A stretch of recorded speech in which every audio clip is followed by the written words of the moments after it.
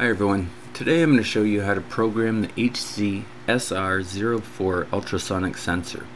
After we get done programming it, we're going to hook the sensor up and to our Arduino, and we're going to watch how it works. For the code, we're going to need to define a couple pins here that we'll be using on the Arduino. So number sign, define, and we're going to have a trigger pin, and that's going to be on pin number 12 of the Arduino.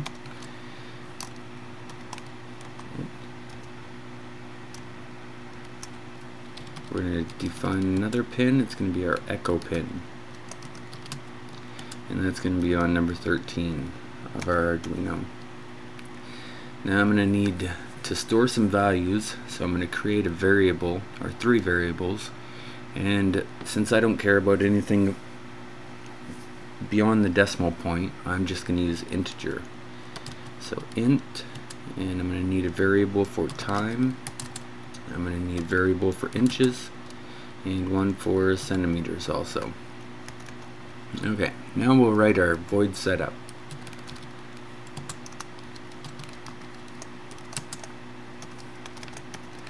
This runs before your computer actually does all your microprocessor does the actual program. This will set everything up before your program really runs. So we're going to be using a serial port to monitor the output, or inches, centimeters away from something that we are. So we're going to use serial port, serial begin, and we're going to go 9600 baud rate. Now we're going to need to set some pin modes, inputs or outputs. So we're going to go, enter, pin mode, and we're going to trig pin is going to be output. Now we're going to do pin mode again and set the echo pin to input, and that would be the end of our setup. Now we're going to get down to the main function, the void loop. This runs over and over and over until we'll turn off the power or reset button. But void loop,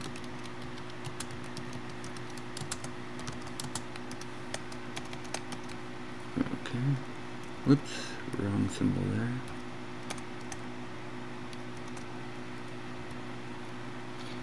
Okay, now we're going to turn the sensor on and send out a ultrasonic pulse.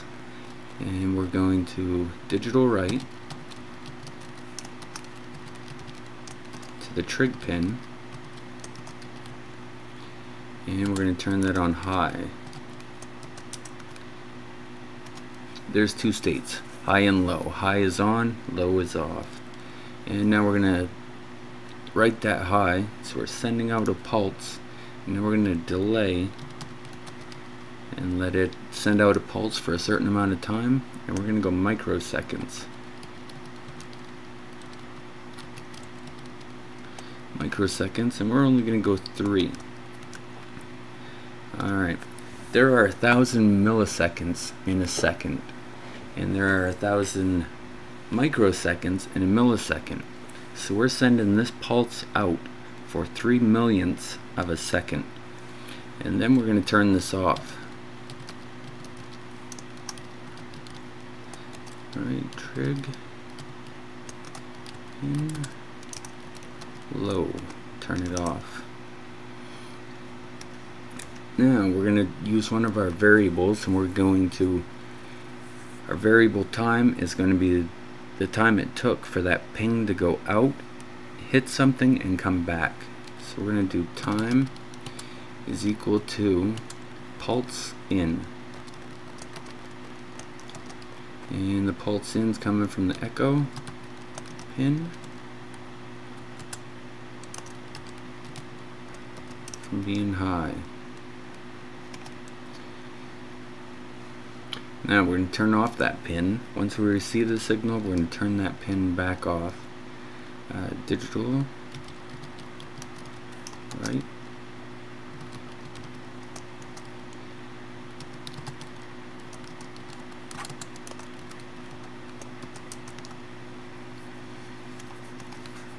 Okay, now that time equals something, we're going to convert it into inches and centimeters. So now to convert this into inches, we're going to take in for inches equals, let's see, time divided by 74, and then since we need it to be the time to the wall or to the obstacle instead of the time there and back, we're going to have to divide this by 2.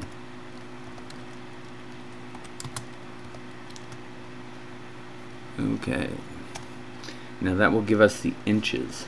Now we're going to go and get the centimeters. Equals time divided by 29, and then we're going to divide that by 2 also.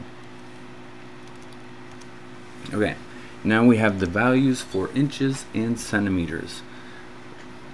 Now we're going to print it out so we can see what it is. So we're going to do serial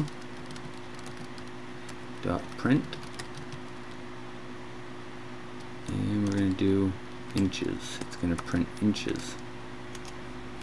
Now we're going to serial print, and we're going to do a space and let everyone know that what we just printed is inches. And we're going to do a comma and a space because we're going to keep on printing to that same line, and we're going to print now centimeters.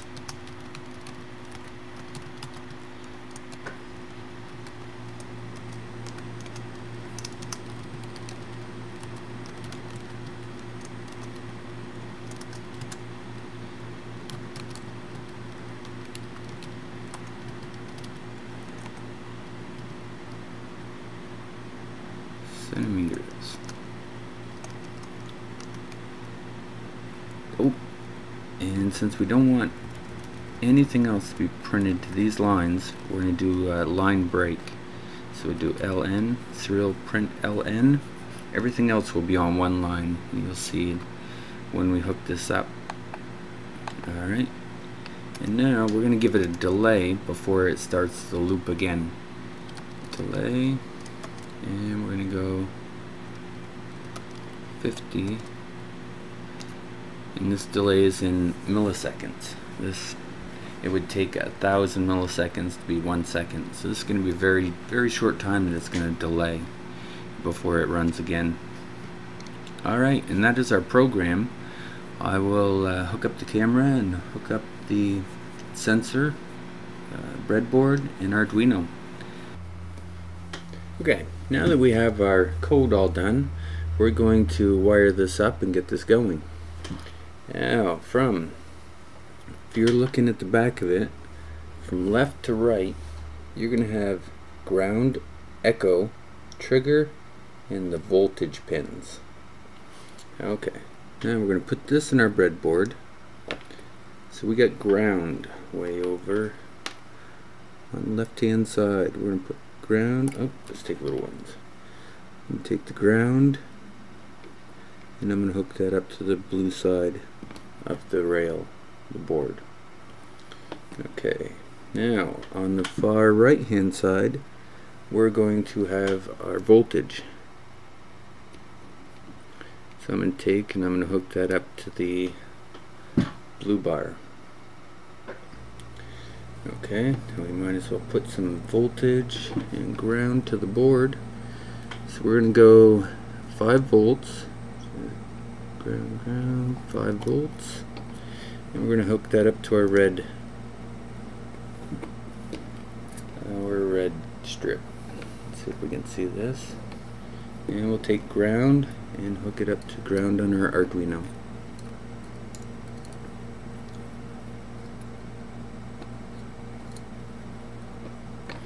Okay, now we need to hook up the trig pin and the echo pin. Let's take a look. The trig pin is right next to the voltage.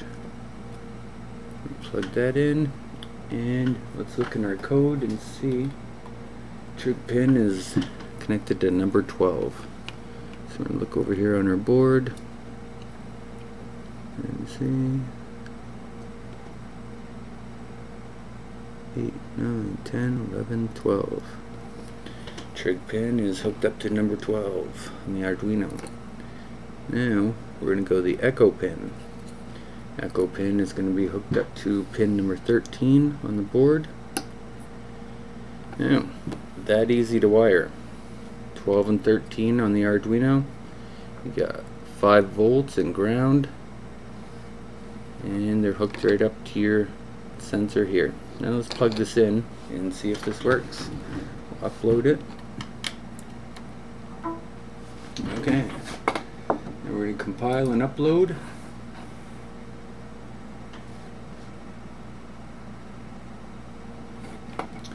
As soon as it gets done here, we'll open up the serial monitor and we'll see what the values are, if it's working right.